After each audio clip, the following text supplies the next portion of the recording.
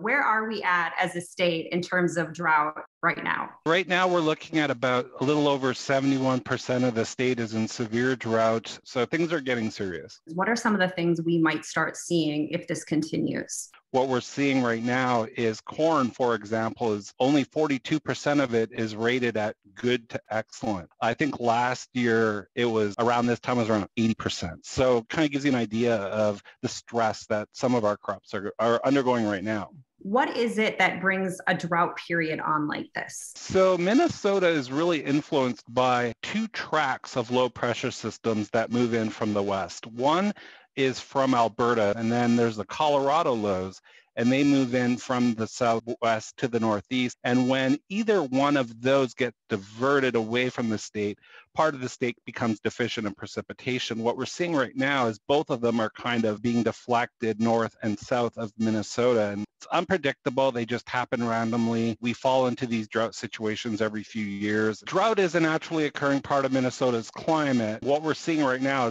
is an abnormal version of that. Whenever we enter a drought situation like this, there's things that everyday Minnesotans can do just to help conserve water. Easy things like taking shorter showers, not running the water while you're brushing your teeth or you're shaving, limiting the amount of water that you use, cutting out lawn watering practices completely for a while. It goes a long way to helping conserve water.